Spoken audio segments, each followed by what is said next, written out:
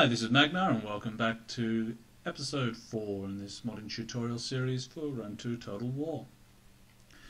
In this episode I'm going to show you how to create your first simple mod and launch it in game. So if you start off going to where we're going to be doing all our modding, mine's in my tutorial folder here. So first thing we're going to do is we're going to open up Pack File Manager.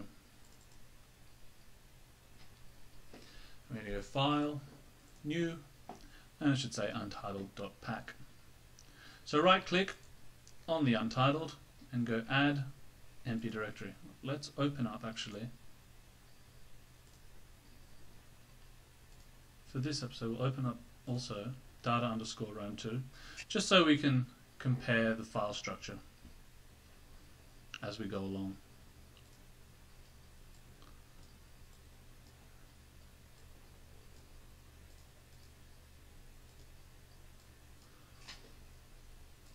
So in this mod what we're going to do is we're going to change the base income for all factions from what is about 3,000 in vanilla, and we're just going to change it to a value which we can see is straight away that it's actually making a difference.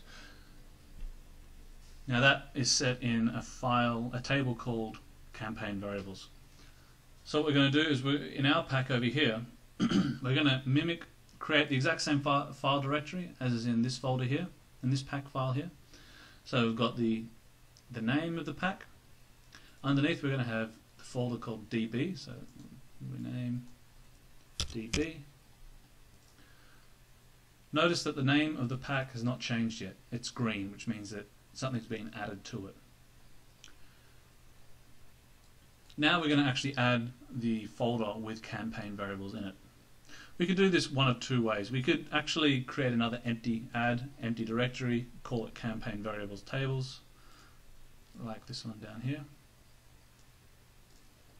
Campaign variables tables. We could create another folder in there just as that, and then add the file. Or what we're going to do here, to speed it up a bit, we're going to go from pack, add from pack. We're going to go to the location of our RAM2 data directory, and we're going to go down to this pack here. Here it is, open. A little box will pop up like this, and we can open it up and it'll be exactly the same as here.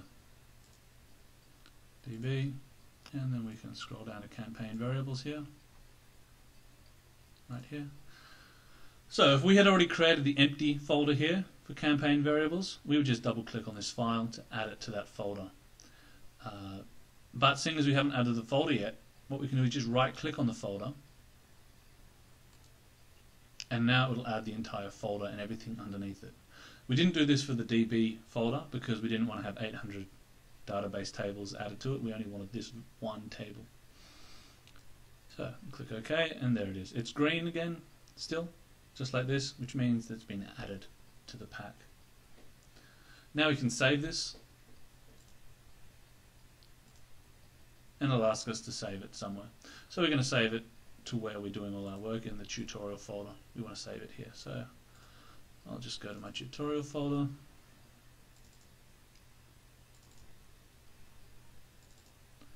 There we are, and we'll call it Magnar tutorial, and save. And there it is. Now you can see that all the text has gone black. The table name here has been changed to DB. That means that nothing's changed in it. What we're going to do now is rename this table. So right click on it, right click, rename, and we're going to change the name of this table because we don't want to overwrite vanilla. We just want to change 2 values. So we don't need to have a whole table in there. This will improve our compatibility with other mods as well. So I'm going to call it mag_tutorial. As you can see, you shouldn't have any spaces in this name. Nor should you have spaces in the name of your mod pack. If you have spaces in the name in your mod pack, it won't be able to load.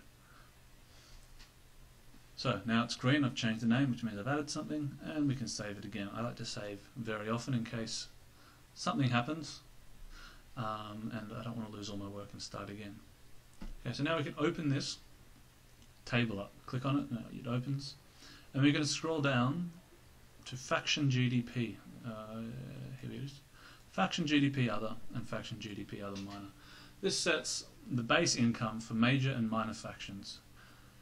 Before we actually edit this, we're going to actually remove all the rows that we don't want to use.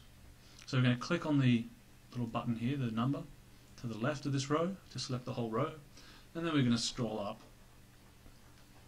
to the top, all the stuff we don't want to use, and then press the delete key. Gone.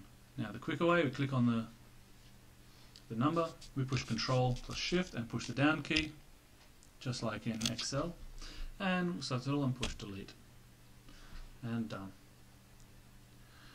Now we can change the value here to whatever number we want. So for this mod, I'm going to do 20,000, just so we can see the difference in game. Do it for both, doesn't matter which faction we pick now. Now if I click here, you see all the folders and file and folders are all red, which means something's been changed in one of the files. And all the folders back will be red because it'll help you find files that have been changed. So if you have it close here, we go, okay, the pack's red, which means something in the pack has been changed. Okay, it's in this folder, it's in this folder, and here it is. Just helps you find it. I mean, that's obvious when we've only got one file, but when we have many more, then it helps you just know what's been changed. So now we'll save that. No, we don't need to be in there anymore. Now what we'll do is we'll go to our Rome2 data directory.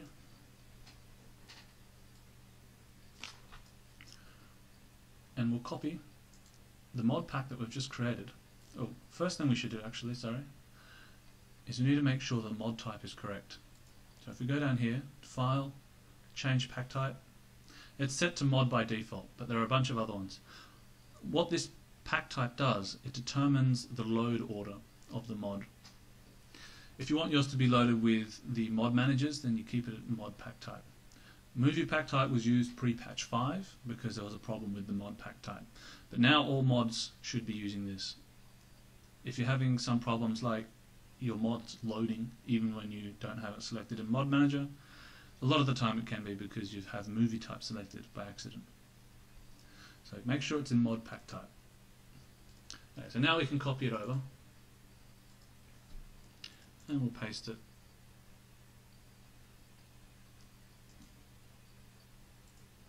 in here, and there it is, Magnar tutorial.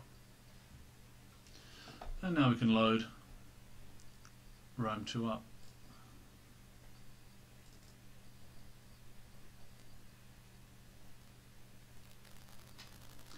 So we go to Mod Manager, and we make sure nothing else, for this we'll make sure nothing else is ticked.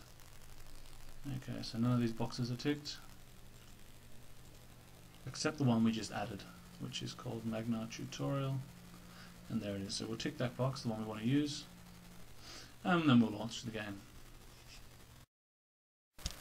And here we are in the Rome campaign, first turn, haven't done anything, and look at the income. It's about 20,000, as we expected. Thanks for listening. If you have any questions or problems, just post in the comments and I'll get to them as soon as I can. Catch you next time.